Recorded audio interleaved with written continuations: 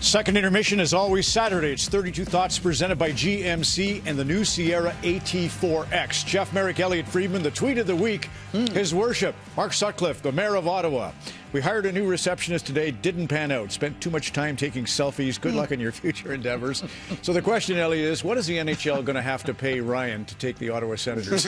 That's right. Instead of somebody paying $900 million, they're going to have to pay him $900. But I think the one thing that has really become clear, Ron, is that I've been talking to just some of the people around this, is that how do you not have him be in the group that's going to win? And, you know, the one thing is that he's with the Remington group, and they are a very competitive bidder. It's not like they're hundreds of millions of dollars away from where we all think this number is going to end up around. They're very competitive, and they're very much in it.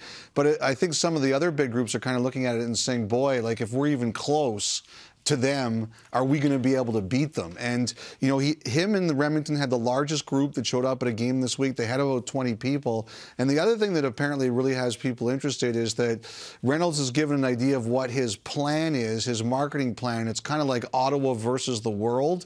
And you know that that's going to work, right? So it's like, I can see these other groups really feeling that it's going to be a big challenge for them. Well, let's just go with Remington, Elliotte. You got a pretty good handle on that organization. It's a real estate play as much as it is purchasing the Sens. Of course, there's a huge debt. Some estimate it could be $450 million debt. That would be paid off with the purchase price. But still, would Remington be the type to balk at either that or balk at the land arrangements for the real estate play? Well, I think that a lot of this stuff this week, the saber rattling about land, is, I think a lot of people look at it as there's like just all the various parcels of land that could potentially be part of this. And I haven't signed an NDA that allows me to look at exactly what's on the bid website. But there are some other pieces of land that have come up privately in all these negotiations.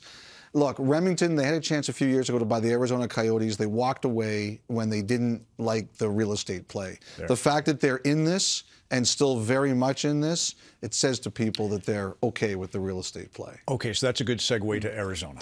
Sure, yeah, NHL Global Series. From domestic, we go international. And this year we saw the NHL travel to Switzerland and Germany and Czech Republic and Finland for games. And although nothing official yet from the NHL, we know the league is going down under for games in Australia. And the question becomes, which teams will be involved? And again, nothing official coming out from the league, but it sounds very much like it's trending in the direction of, and we expect it to be. How's that for a qualifier? Yeah, is that pretty good? NDA coming. Yes, the Los Angeles Kings and the Arizona Coyotes. Now, there was some talk about maybe including a team like the Boston Bruins, maybe the St. Louis Blues as well. They have Nathan Walker, who is Australian by birth as well, but it looks very much like, guys, it'll be the Kings and the Coyotes. Because we have Leon Draisaitl later tonight and Tim Stützle here in our game. And yeah, if those two teams are going to play in Germany next year, but there's been nothing you say to report nothing on yet. That. Okay, the future of Derek Brassard and some others. Yeah, just a couple of players to keep an eye on here. First of all, Derek Brassard. This was a weird and unfortunate play the other night as Ottawa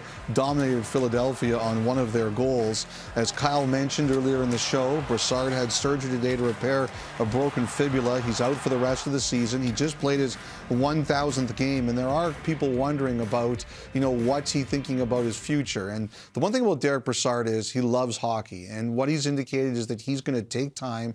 He's going to see how he recovers. He's going to talk with the Senators. He's going to talk with his agent, and then he'll make his decision. But he's going to take a little bit of time, and nobody should assume anything about what he's going to decide. The other player I wanted to highlight is another player with Ottawa connections, and that's Craig Anderson.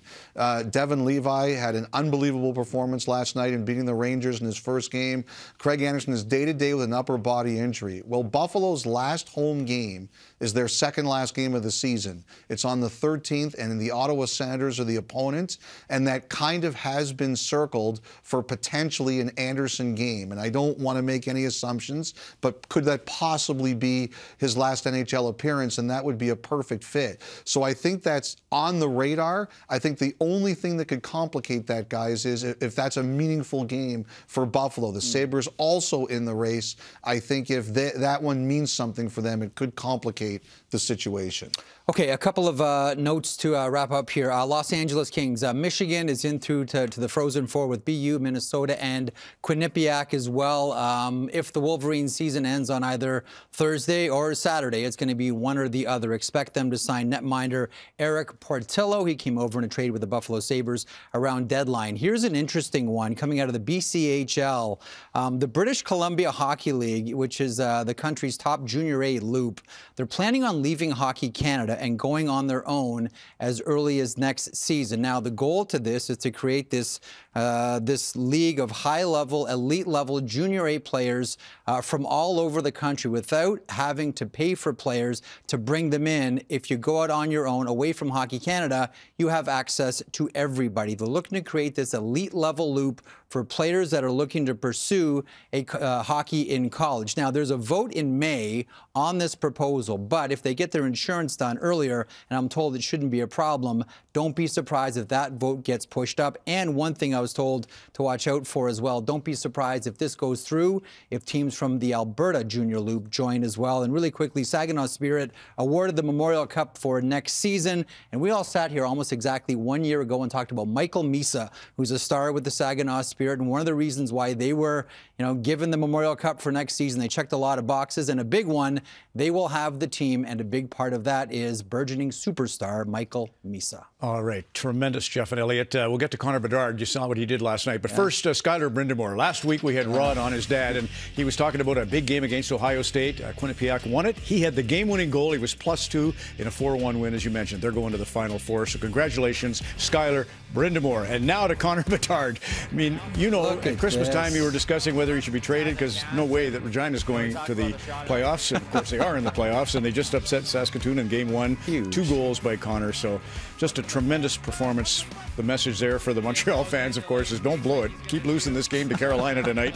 And the son of a hurricane, Skylar, congrats. Your dad's doing a good job on that front. We'll continue our coverage on Hockey Night in Canada.